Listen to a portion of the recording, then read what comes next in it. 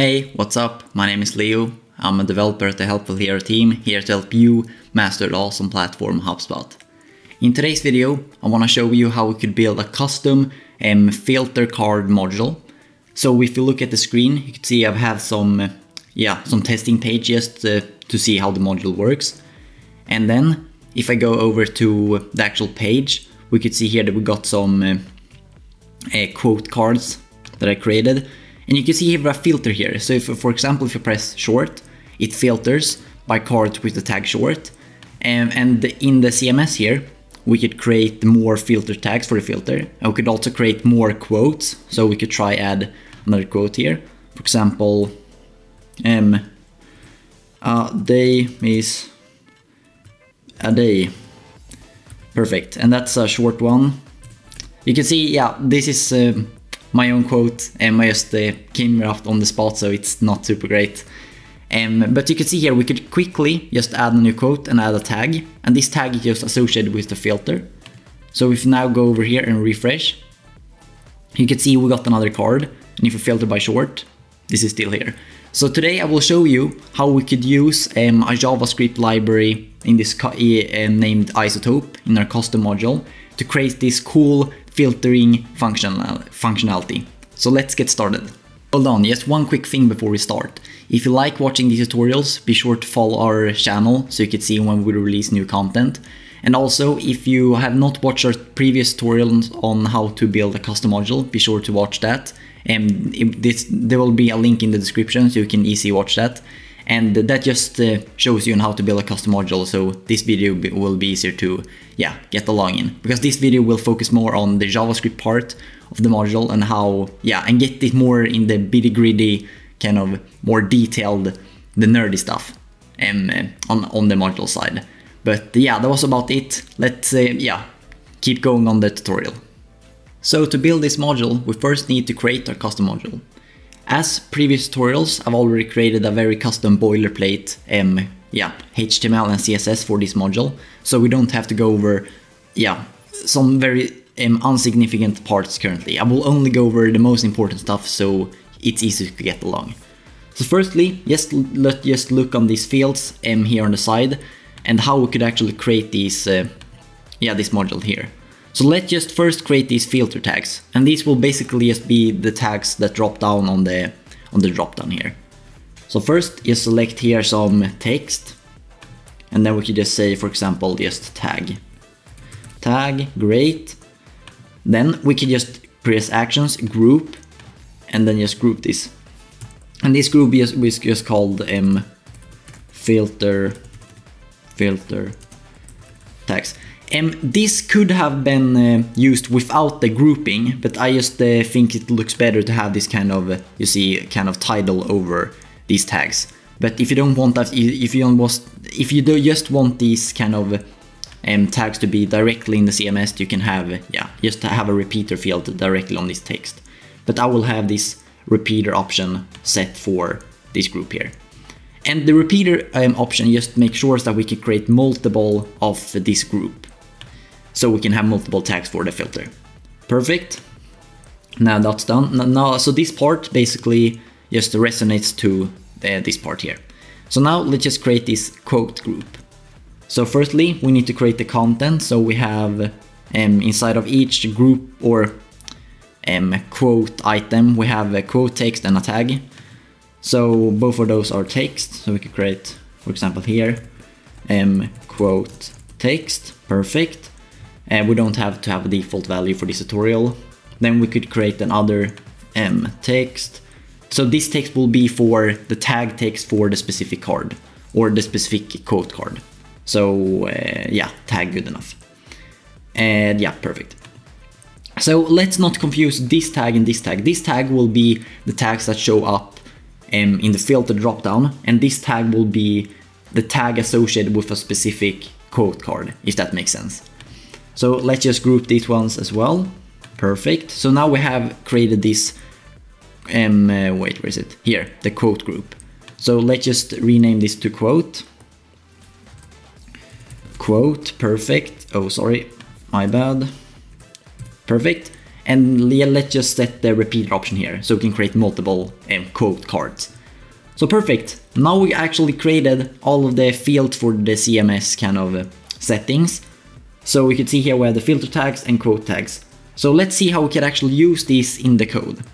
So when creating a filter, we first need to create the actual filter dropdown. And that we could do with this. You could see here, this select, I could actually copy this out so it's easier to see.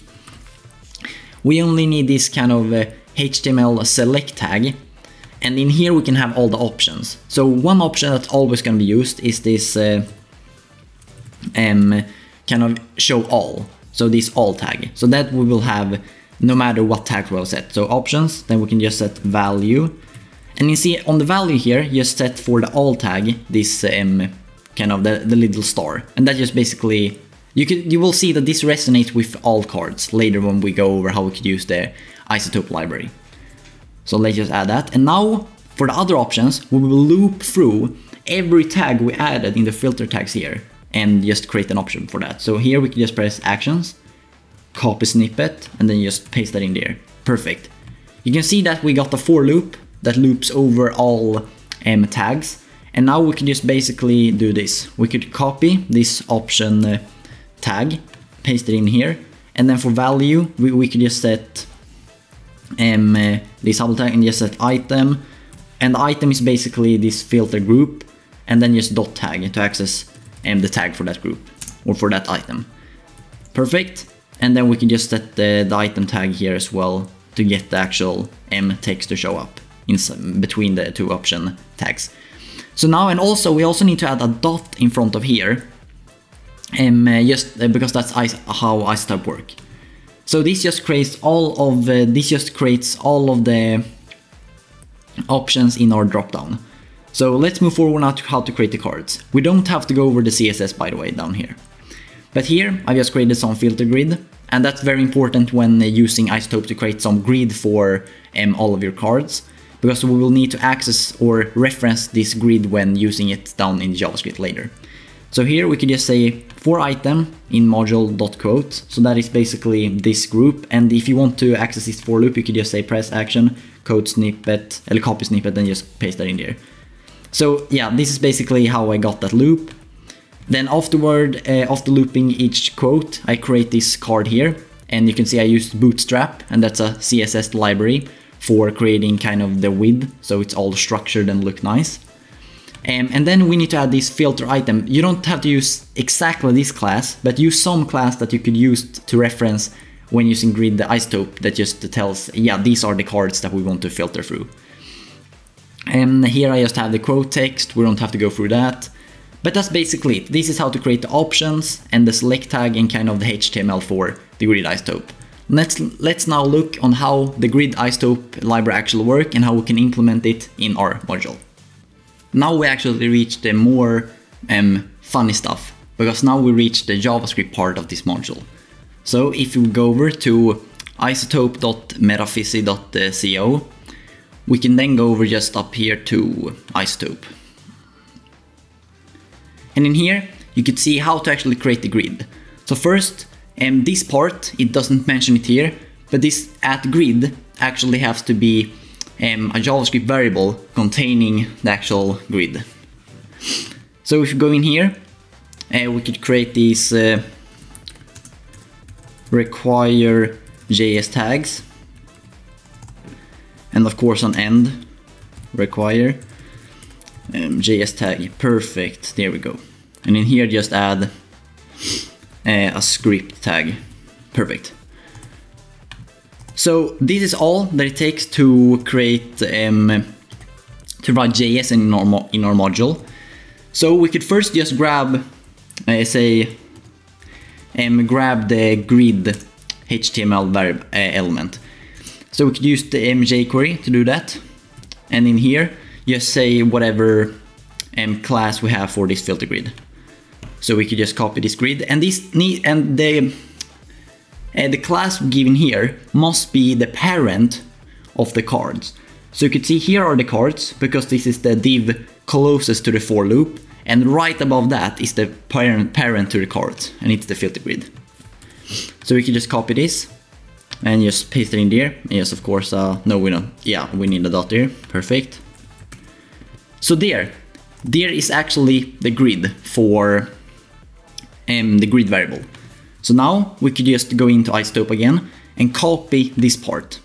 So this is just some default setup code for initializing Isotope. So we could just copy this in here. Grid Isotope, perfect, great. And just remove these 3 dots here because we don't need any other options besides this.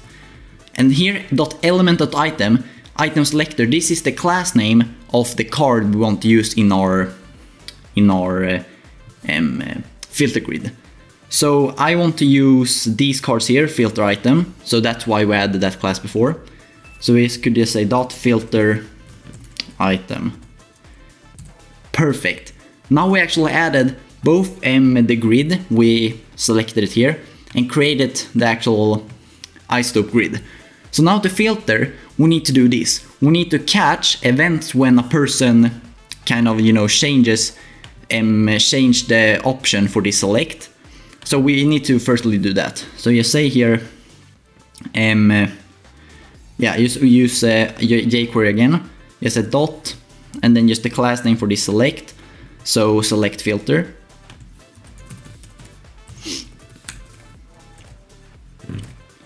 Perfect. And now we could just say .on, and this is just an event catcher to catch when a certain event happens with this HTML element. So then we can just say on change, and then just whenever someone changes the value of this, we could just say dot or comma, function. And here we just parse some function in where we could actually create or write the code for what should happen when someone changes value. So when someone changes value, we first want to, or we don't have to go over, but we want to filter our Isotope grid for items with the selected option. So now I select, for example, short here. I want to only show items or these kind of cards who have the same tag here as the filter kind of have selected for the moment, if that makes sense. So we could go over here to Isotope and see how we could actually use filtering. So let's press filtering, go down here. You can see we have a lot of cards here, for example, with different classes like metal, non-metal, earth metal and stuff like that. So you can see here how they're filtering. They use the grid.isotope and then just filter and then the value. So we need to grab the value which is selected. So to do that, we could just get the current selected item. So say, for example, filter value equals to the current selected value, which is this, and this just refers to the object which the event occurred on, and just say dot value, or val, sorry. Value is for normal JavaScript, but in jQuery use val. Perfect. Now we could actually just copy this filtering here. Perfect, copy that in here. And then you select metal for the current selected value for our, our select option. So we could just say filter value. Perfect. Let's just go in the testing page and see if this works. So we could go in here in testing page and delete this old module. Apply changes, perfect. And now we could just go into add and search for what is this new module called. Oh, we don't have a label. Filter module, perfect. Publish changes. Go back in here and refresh. So let's see if our module actually works. So we can just go in here and say filter, filter module, perfect. And just drag that in here. So currently we don't have any, I need to add the all tag as well. So for this we could just add all there. So we have that text there as well. Now we could just refresh. Refresh here, Perfect, we got all here. If we go in here, we can create some filter tags. So for example, short and long, as we did before. Long, perfect. Apply changes. Now we could press on this, perfect, we got those filtered. Now we could go out here and add some cards with some random quotes I can come up with on the spot. So First quote could be, yeah, I'm just writing some random nonsense here, but we could just say this is a long quote. It isn't, but we could just say this. Apply changes, and then we could just see if that card is added. Perfect. Now we got that, and we can see short. Okay, it still shows. Long. It doesn't do anything when I press long. I just need to debug this very quickly. So yeah, hold on a second. Okay, there. I just debugged it. So a super important thing I forgot to mention is we can't actually use the Isotope library without pulling it in, because my code doesn't actually have the access to these functions. Yes, we actually have to either download it or use a CDN. Like you could see on the Isotope page here, we have the CDN. We could just copy the script tag here and just paste that in our inside of our require JS here. Just paste that in there. Perfect. Now it should work. So if you publish changes, go in here and refresh. If we now press on short, perfect, long, perfect. You can see that it hides for short and is visible on long. And that's just because this has a long class name, because we added that in the tags. So we could try now to add another quote here, and then we could just do short, perfect, and just apply changes. So if we now press short, nice, you could see that we actually get this filtering functionality now. So if we press long, all, everyone shorts shows, and yeah, this totally works, and you can add how many quotes as you want, and you don't even have to add quote. You can add images. You can you could add how much content in this quote group here as you want to, and just create your own cards in here, the HTML code for that card. I've chosen to use these simple quote cards for this tutorial, but you could create how advanced features you want. But that is basically how to create this filtering method. We just use this kind of select an option feature here, and then just loop through every tag here. But also on clean, we have this module where instead of having the tags here, we just use some JavaScript to grab all the possible tags from the cards directly, but that's a bit more advanced, so I won't go over that in this tutorial. And it's also important to note that we looped over every card and use this kind of filter grid div to store all the cards. And then in the grid, the only thing we needed to do to create this grid functionality was create the grid here, and that was just the grid, the filter grid. And here we just said, yeah, this was just copied from the Isotope website, and then just use some on change when the filter input changes. Just use some, yeah, just grab the value and then filter that with Isotope. And if you want to, I will link this Isotope library in the comments. So if you want to use these for your own custom modules on your HubSpot theme, you're welcome to do that. But that was it. That's actually how easy it is to create a powerful module like this. Hope you have a great day, and see you later.